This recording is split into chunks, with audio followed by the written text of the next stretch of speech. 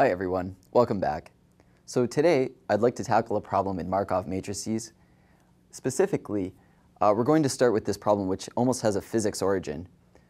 If we have a particle that jumps between positions A and B with the following probabilities, I'll just state it. If it starts at A and jumps to B with probability 0.4, or starts at A and stays at A with probability 0.6, or if it starts at B, then it goes to A with probability 0.2, or stays at B with probability 0.8, we'd like to know the evolution of the probability of this particle over a long period of time. So specifically, the problem we're interested today is, if we have a particle and we know that it starts at position A, what is the probability that it is at position A, and the probability that it's at position B after one step, after n steps, and then finally after an infinite number of steps. So I'll let you think about this problem for a moment, and I'll be back.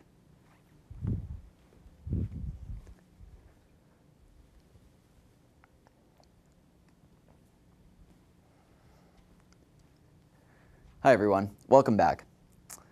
So the main difficulty with this problem is that it's phrased as a physics problem, and we need to convert it into some mathematical language to get a handle on it. So specifically, what we'd like to do is to convert this into a matrix formalism. So what we can do is we can write this little graph down and describe everything in this graph using a matrix. So I'm going to call this matrix A, and I'm going to associate the first row of A with particle position A and particle position B, and I'll associate the first and second columns with particles positions A and B.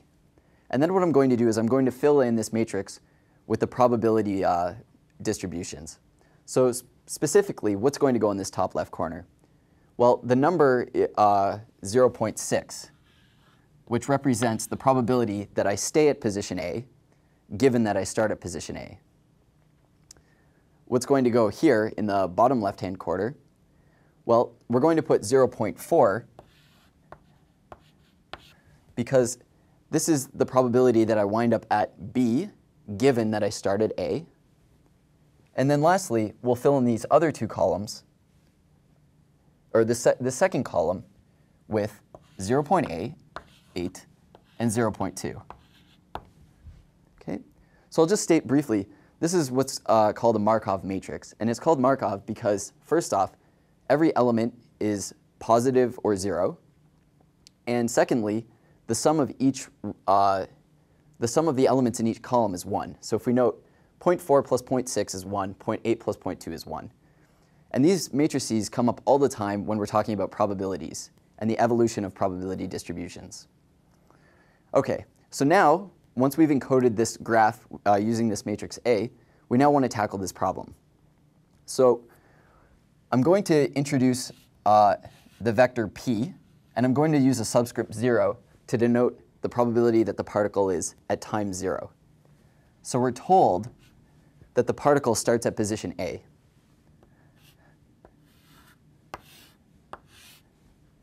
So at time 0, I'm going to use the vector 1, 0. Again, I'm going to match the top component of this vector with the top component of this matrix and the first row of, or first column of this matrix. And then likewise, the second component of this vector with the second row and second column of this matrix. And we're interested in how does this probability evolve as the particle takes many steps. So for one step,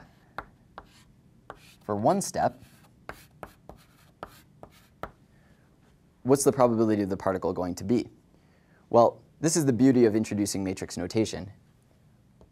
I'm going to denote P1 to be the probability of the particle after one step.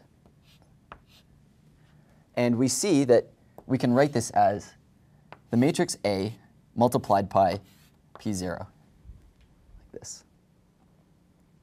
So the answer is 0.6 and 0.4. And I achieve this just by multiplying this matrix by this vector.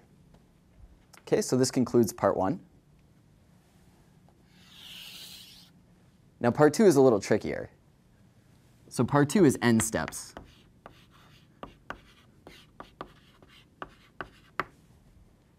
And to tackle this problem, we need to use a little more machinery.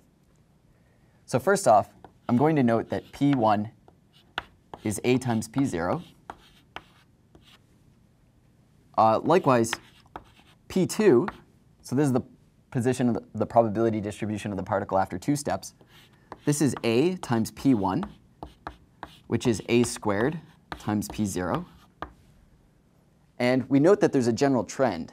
After n steps, so Pn, the general trend is it's going to be this matrix A raised to the nth power, multiply the vector P0. So how do we take the nth power of a matrix? Well, this is where we use eigenvectors and eigenvalues. So recall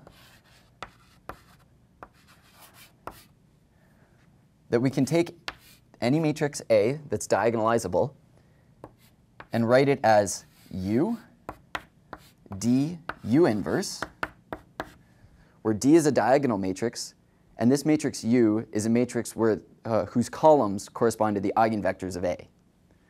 So for this problem, I'm just going to state what the eigenvalues and eigenvectors are, and I'll let you work them out. So because it's a Markov matrix, we always have an eigenvalue which is 1. And in this case, we have an eigenvector U, which is 1 and 2.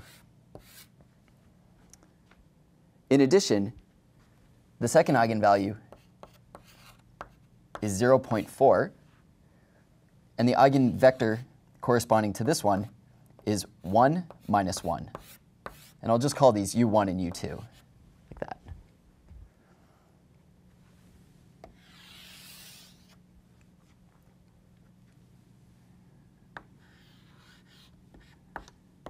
Okay, we can now write this big matrix U as 1, 2, 1 minus 1.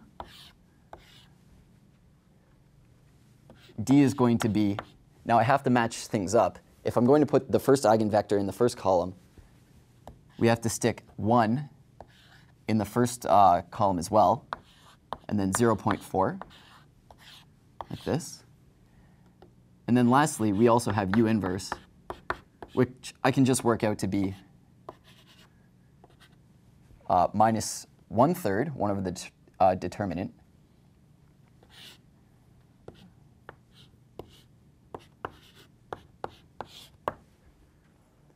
times minus 1 minus 1 minus 2 and 1, which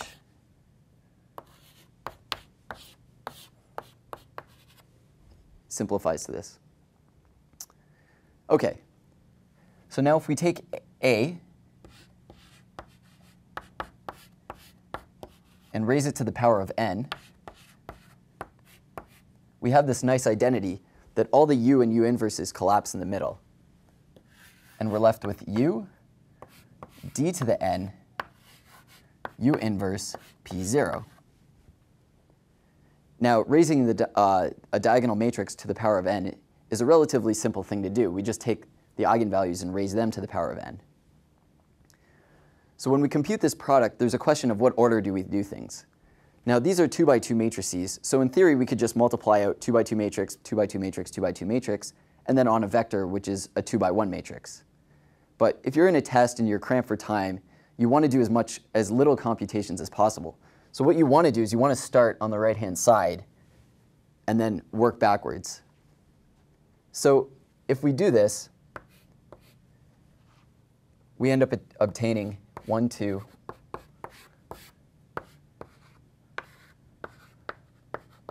this is going to be to the power of n,